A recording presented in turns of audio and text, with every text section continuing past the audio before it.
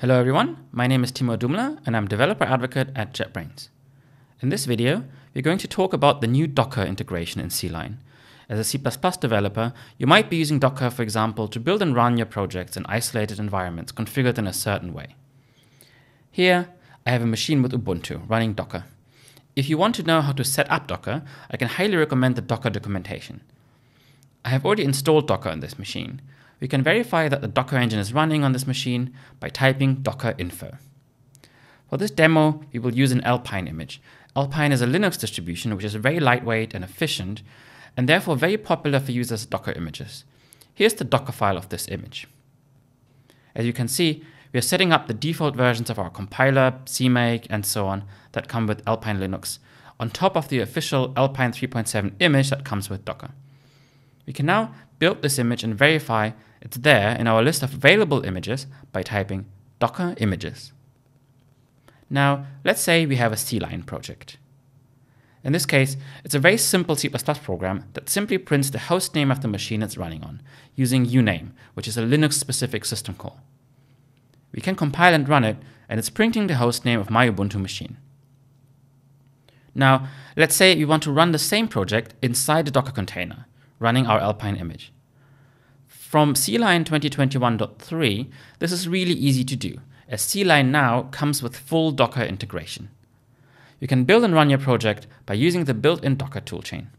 To do this, go to Settings, Build Execution Deployment, Toolchains, click on the plus sign to add another toolchain, and select Docker. In order to connect to the Docker daemon, click on the cogwheel to select how you'd like to connect to it. The recommended setting is the first option, which is the default setting for your operating system.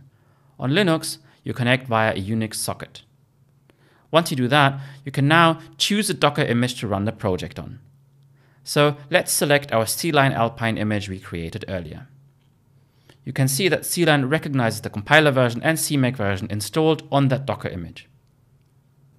Now, in order to actually use this toolchain to compile and run our project inside a Docker container, we can either drag the Docker toolchain to the top to make it the default, or better, we can create a new CMake profile.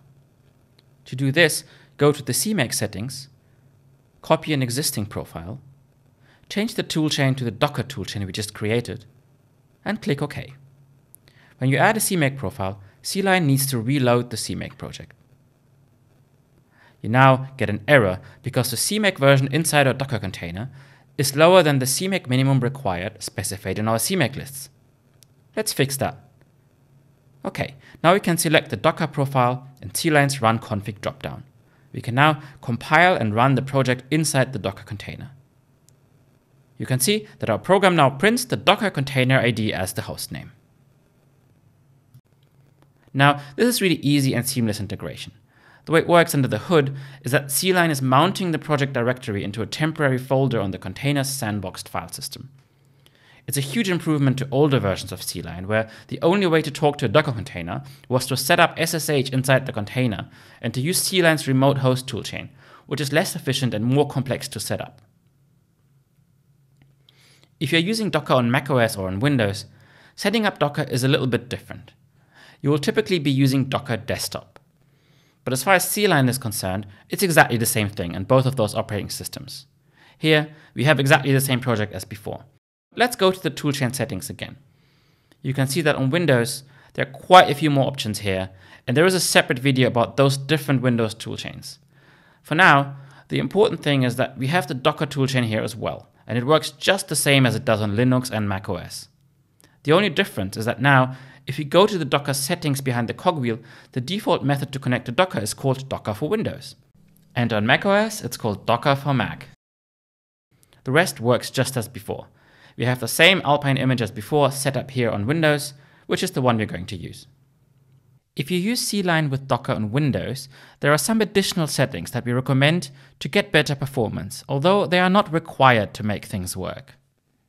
First of all, you should have WSL2 installed, and you should use a WSL2 backend to run Docker. Then you should install your own WSL2 Linux distribution and enable Docker integration with that distribution. In this case, we're using Ubuntu. You can see I have it installed here by typing wsl --list in the console, then in the Docker desktop settings, you need to go to Resources, WSL Integration, and then you can select integration with that specific distribution here. Finally, you should put the source code of your CLion project into the file system of that distribution for optimal performance. So our sources should be located somewhere inside //WSL$/Ubuntu. In this case, they're just inside my home directory in that image. Now, this is all Windows specific. If you are on macOS or Linux, you don't have to worry about these settings and locations. One last thing that I'd like to mention, and that's useful on all platforms, is that CLion now comes bundled with the Docker plugin, which gives you even more options. You can find it in the Services tab at the bottom. Double-click on Docker to connect the plugin to the Docker engine. You can now browse all your containers and images, and the plugin gives you access to their properties and a lot of useful information. So that's how you use CLion with Docker. If you don't have CLion yet, but you'd like to check it out, you can download a 30-day free trial of CLion on JetBrains.com/CLion and give it a try. Thanks for watching.